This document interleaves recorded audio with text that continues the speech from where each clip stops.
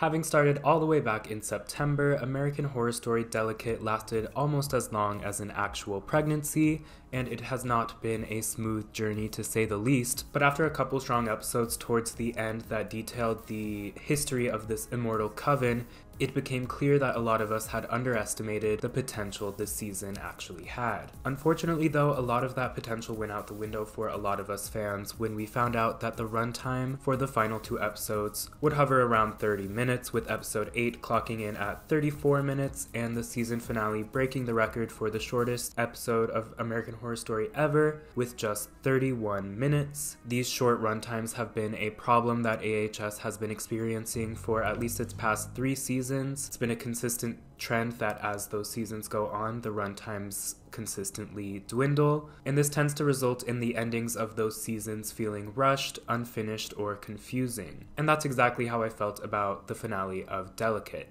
I wanted this season so badly to live up to its potential, and I was sorely disappointed on Wednesday night when the finale fell into so many familiar pitfalls that finales of the past have also fallen into. That being said, do not let my opinion tarnish yours if you did enjoy the finale and the season as a whole. As always, opinions are subjective and mine is not more correct than yours and vice versa, but this is just how I felt about this episode. So what do I mean when I say the finale fell into familiar pitfalls of AHS past? It's got the runtime of NYC's finale, the evil monologue, exposition dumps of both double features finale. It largely takes place in weird monochrome liminal spaces, not dissimilar from Death Valley. It sets up an all-powerful villain that is surprisingly taken out very easily, much like in Apocalypse, and it ends with the main character donning the headwear of one of the season's villains, just like the ending of Cult. On the surface, these similarities are not bad things, but unfortunately there's just not much else to this episode,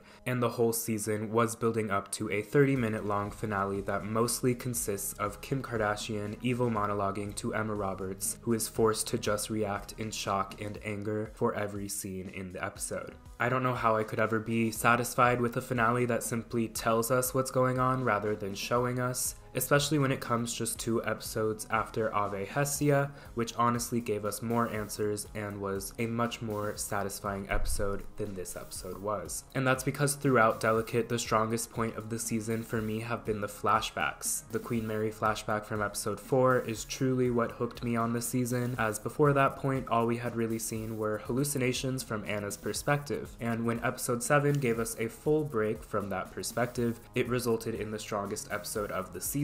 So the fact that this episode consists of 2 underwhelming flashbacks that only shed light on how Anna and Siobhan met and how Dr. Hill got involved with Siobhan's schemes, I was definitely left wanting more, considering those were not the questions that I wanted answered in this episode. Instead, I would have loved to see the rituals that Cora alluded to Dr. Hill having in the last episode, or show us how Siobhan and the witches killed Babette or Hamish in order to ensure Anna has a successful awards campaign, or give us more insight into these other witches as individuals. I feel like I know next to nothing about Nicolette, Talia, and the Ashleys.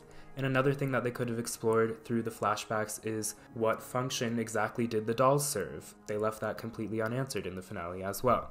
But back to Babette and Hamish, and also Virginia, it just really stinks that a lot of the major deaths in this season that didn't happen in this episode were completely off screen. I thought for sure they were going to give us flashbacks of how all 3 of those characters died, but instead we're just left to assume what happened. In my review for episode 7, I said I worried that this season could all be leading up to another American Horror Story super baby, in reference to how Murder House, Apocalypse, and Death Valley all culminated in the births of some sort of all-powerful baby.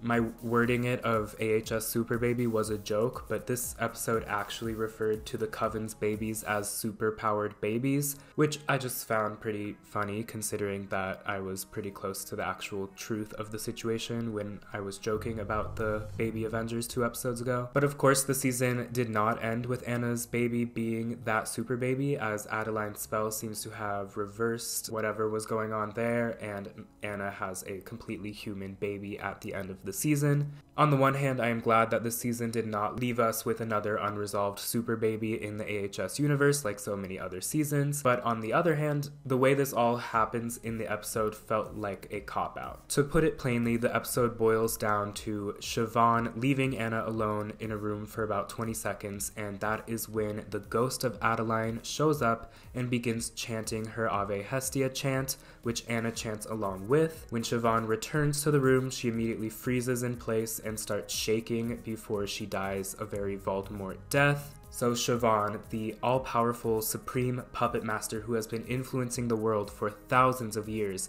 dies in this episode because the girl she's been gaslighting for the past couple of years and the ghost of a witch she killed chanted something at her. So if these witches still retain their magical powers when they die and they can somehow travel without any limits, why would Siobhan kill Adeline? Because to me it seems by killing her, Siobhan essentially made Adeline a bigger threat and more powerful than her. I just think it doesn't make much sense, and it feels like this finale was not thought out. So they took the easiest route to kill their villain, which also feels like exactly what happened in the Apocalypse finale. When it was announced last year that Halle Pfeiffer would serve as the sole writer and showrunner for AHS Delicate, I was on one hand looking forward to a new voice in the writer's room, but I was also wary of her seemingly being the only member of that writer's room, as the last time we had a small writer's room was AHS Double Feature, which was a low point for the series, and sadly this season ended up having a lot in common with Double Feature. I mean, they are the only seasons to be split into 2 parts, and all 3 narratives, so Red Tide, Death Valley, and Delicate, they all featured pregnancies as a main plot element, and I'm sorry, but these 3 finales are the weakest finales of any AHS season by a long shot. I'm sure we could sit here and find more similarities, but my point is having one writer and that being an issue for the show is not a shocker, just look to Double Feature, and this decision should have been avoided at all costs. So we all remember the writer's strike of last year, and what I'm about to say is just a theory of what I think was the motivation for having Halle Pfeiffer be the sole writer and showrunner, but again, it's just a theory, so don't sue me or anything. But I think that FX and or Ryan Murphy were anticipating the writer's strike early on in 2023, as many people in the industry were, as everybody knew that the contracts were expiring in the summer. So they planned this season to have a novel as its source material, and for it to have one sole writer and showrunner, so that they could have as clean of a writing process as possible as the industry moved into the potential writer's strike. Stay with me here, because last summer, after a few weeks of the writer's strike, Disney sent out a very pointed letter to its writers, producers, and showrunners across all of their networks, ABC, Fox, FX, and everything else they own. And this letter both heavily suggested that writers resign from the WGA in order to continue writing for their projects, but they also laid out some provisions where producers and showrunners were expected to make script revisions that would not break the WGA rules for the strike. The WGA, though, felt like some of the things laid out in Disney's email definitely did violate the strike rules, but clearly Disney thinks they are above those rules. But essentially, since Halle Pfeiffer was the showrunner as well as the sole writer, she could be on set and make script revisions while the strike was going on. This wouldn't be the case for a normal AHS writer's room of about 6 to 10 people, because they would not all have producer credits like Halle Pfeiffer does. Whether or not these scripts were in violation of the writer's strikes, we will never know, because clearly there are some discrepancies within the studio versus the WGA, and everything on that set was kept so tight-lipped that if there was any gray area of overstepping these boundaries, I highly doubt they would ever come to light. And if you watch these 2 videos of mine from last summer, you know that the production for this season was incredibly messy, so these precautions against the writer's strike didn't really pay off. But if, say, they had hired a full writer's room and then had to lose that entire writer's room when the strike began during the 2nd week of production on Delicate, I bet a lot more eyes would have been on those scripts to know what shape they were in before the strike versus how they ended up on screen, if you're picking up what I'm putting down.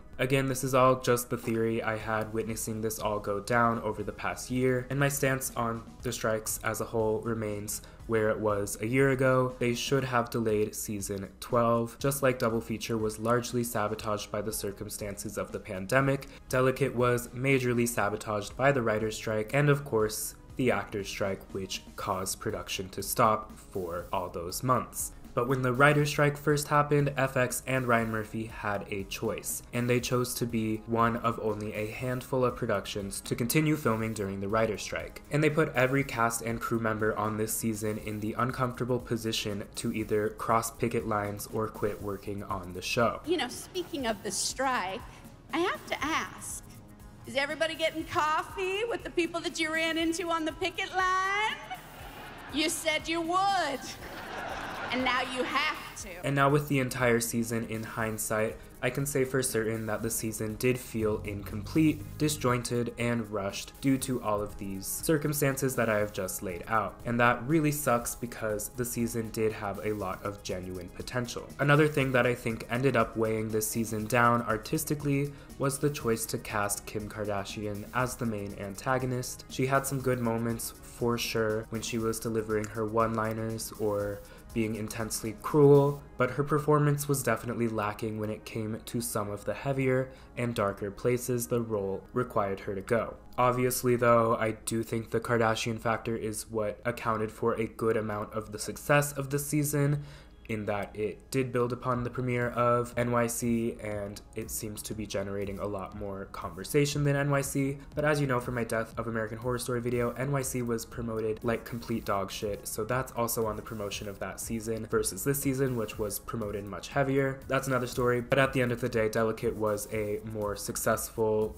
numerical season than NYC was, and I do think a lot of that had to do with her being in it. But I just can't help to imagine a world where Siobhan was played by someone who can really deliver both lightness and darkness, and my dream casting for the role would have been Dominique Jackson. But heck, even actors in this season proved that they could have ate that role up too, like Cara Delevingne or Michaela J. Rodriguez. And while we're on the topic, I would love to know what Kim Kardashian got paid for this role, just to compare it to what Angelica Ross revealed she got paid for playing a similar role of the main antagonist in both parts of Double Feature. But back to the episode, I've been praising a lot of the visuals this season, but even in that department, this episode felt like a letdown. And that's mainly because the two main locations in this episode were so drab and harsh on the eyes that it just caused the episode to just feel oddly separated from the rest of the season, and it just didn't look good to me, but again, completely subjective. But speaking of visuals, the season had two cinematographers. Andre Schwartz was responsible for episodes 1, 4, 5, 8, and 9, and Tim Norman shot episodes 2, 3, and 7. And they both definitely did some remarkable work in those episodes. Watching the finale though felt like I was watching what potential was left for this season fall through my fingers like sand, and I would argue that Ave Hestia served as a better finale to the season. Sure, it left a lot of questions unanswered, but the questions it did answer were done so much more satisfyingly than in this episode, which too left a lot of unanswered questions. The episode was also very absurd and at times grotesque in a way that the rest of the season hasn't been. Dex's death scene was a bit underwhelming because, well, he could still be breathing through his nose and she definitely didn't shove the hand down far enough to block his windpipes, so how exactly did he die? And then of course what little is left of Dex makes an appearance towards the end of the episode, which I don't think any of us needed to see. And Siobhan's death was like watching a car wreck. I could not look away as much as I wanted to. I can't even put it into words. And also the set piece with the 15 babies and the organs hanging from the ceiling. Not only was it confusing to look at, but I've gotta ask, was the coven simultaneously gaslighting 15 other women at the same time as Anna? Is that who these babies are, or do these creatures never age up from infancy? Either way, I definitely needed more context and backstory on the creatures themselves, especially the ones in this room, and I also was dumbfounded that they never revealed to us what the creatures looked like. Once again, they only showed us its hand, which we already saw all the way back in episode 4. You would think that the finale would have been the time to reveal a bit more about these creatures. I could write it off as a reference to how the baby isn't seen in that pivotal scene in Rosemary's Baby, but in this show, not seeing the baby doesn't have the same effect, since we've seen so much else about the Coven and heard so much about these creatures being described. Also, did they wait till the last episode to reveal to us that they changed the character of Io Preacher from the book's name to Mavis Preacher? Or did I miss that earlier in the season?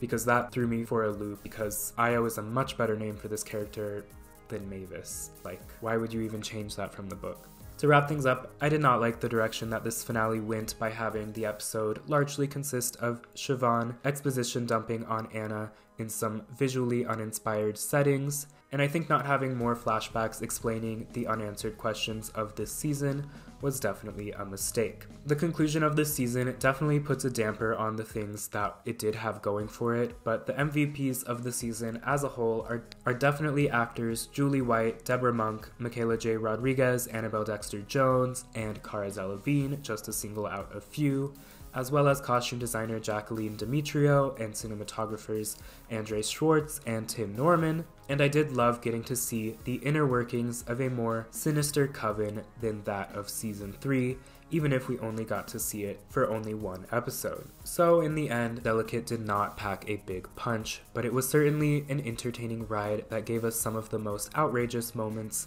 in all of American Horror Story, so at least there's that. There you have it. Those are my final thoughts on American Horror Story Delicate. I want to thank all of you who have consistently tuned into my coverage of this season. It's really felt like old times. I'm sorry this individual review isn't more positive, but I'm just sharing my honest opinion, and this episode really was for the books for all the wrong reasons. Be sure to keep your eyes peeled for another book to show comparison for part 2 of the season, which will be available to everyone at some point in the next week, or if you want to become a member for just $1.99, it will be available this weekend. I've also got a second part of my Scream Queens video on the horizon, as well as some more coverage on some of my favorite horror properties, so subscribe for all of that. Give this video a like if you made it this far. Thank you so much for watching, and I will see you then.